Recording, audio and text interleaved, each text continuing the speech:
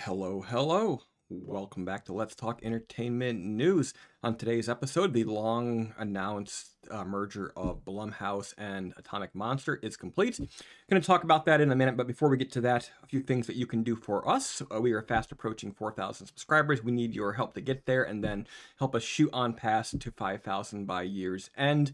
While you're at it, be sure to like our videos, hit the alert bell, comments, leave wonderful, beautiful, friendly comments that are productive and constructive and help carry the conversation along. Also, you might send us a few bucks through a super thanks or become a member for just $2.99 per month. But yeah, here it is. Blumhouse and James Wan's Atomic Monster have officially joined forces to create a horror Megapower.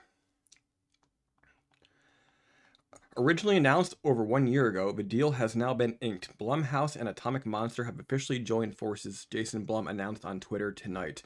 This means that James Wan's Atomic Monster and Jason Blum's Blumhouse productions are now under the same roof. It was described last year as a mega house of chills and thrills, and the combined company has a first-look deal with Universal Pictures. THR details, under the deal, Blumhouse and Atomic Monster will work as separate labels and retain creative independence. We'll see how long that lasts. With a three-way ownership structure split by Blum, the majority owner, Wan, and Comcast, the parent company of NBC Universal. Variety had reported back in November 2022, Atomic Monster is expecting to utilize the existing Blumhouse infrastructure to further scale their activities in film, TV, and new content areas. The idea behind the alliance is to increase the output from each side. They also hope to expand into horror-related games, live entertainment, and audio. Furthermore, Variety had noted in the report, Blum is said to be pushing for Blumhouse to make at least 8 horror movies for release in theaters each year, up from 3 to 4, and it's historically delivered. And he wants to make another slate of horror flicks for Peacock, NBC Universal streaming service. Blumhouse also makes television series.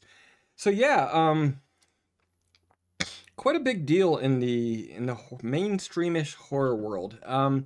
I'm a big proponent of what Blumhouse has been doing. Not necessarily the quality of all the films, but as a business model, they are spending little and finding big rewards in a time when the Disneys of the world are spending $200-300 million on all their films, and then more recently, a lot of those films are not breaking even or making only small profits. This company is almost single-handedly, I would say, helping to save the small to mid-budget film genre, which has been largely eliminated in some ways. There's always been a very, very small indie film, low-budget indie film world that I don't think will ever die, because there's always young kids coming up who want to make those type of films. However, finding budget for these sort of middling films, which require quite a bit of production effort to tell their stories, that's missing. And I think that not necessarily in the horror world, but I think that these other studios need to be taking a close look at what these two companies are doing, and then try to replicate it in different genres across the board. But even just where are the sort of standard adult films, not pornos? I mean, where are the Hunt for Red Octobers of the world? Where are those films being made? And they seem to be missing. Some of them are, some things are being done in the streaming world exclusively, but we're talking theatrical here, and this is a studio that seems to support the theatrical experience as well as other platforms, and they're doing a pretty good job of keep budgets under control, making solid returns, which allows them to continue to make more films. They're doing a bulk business for the most part. Now, the only weird question mark is that $400 million deal that Blum made for The Exorcist, which after one film, it's not looking so good. However, I'm wondering if perhaps there's more to that deal than we know than just a 3-film deal.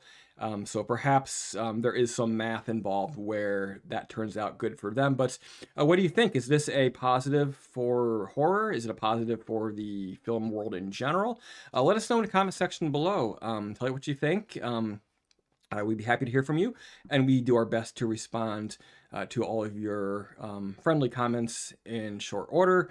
But if you're going to come down there and start crap, the YouTube algorithm, the censor, is going to find you. If it doesn't, we will too. So you will be gone. But all right. In the meantime, thank you for watching. Until next time, keep it creepy.